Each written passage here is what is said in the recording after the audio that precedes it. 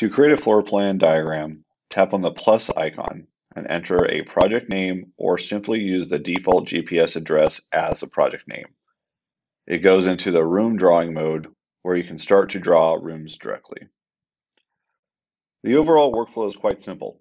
The steps flow from left to right on this toolbar at the bottom of the screen.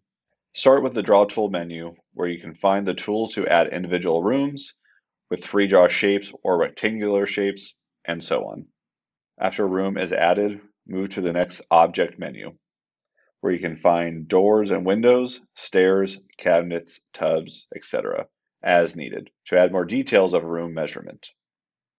Move to the next Photo menu, where you can take or attach photos to rooms as a site reference.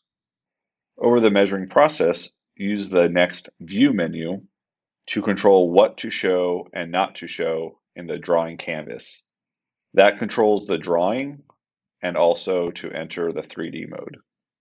Once everything looks right, go to the upper right Export menu to preview the measurement report or to export the plan to CAD or Excel format, or share a web viewer link so you can continue your collaboration with the other contractors or clients. If you work with a contractor or flooring dealers who use Measure Square estimating software, you can share the floor plan project file to that person, so the floor plan can be open for the flooring product estimates and more.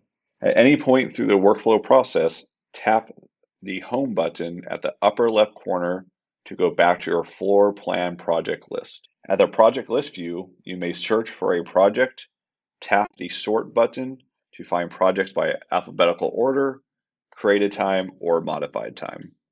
For any individual project, tap on the three-dot menu. You can run a report, rename, duplicate the project, or enter project info to populate project contact info, address, and to take a note. At the upper left corner, the Account menu provides settings, tutorial, and feedback links, and also user profile info, including a business logo, contact info, so that branding information can be printed on the floor plan measurement report. At the upper right corner, the Sync button backs up the projects to the cloud so you can sync to other mobile devices or even access them from a web browser.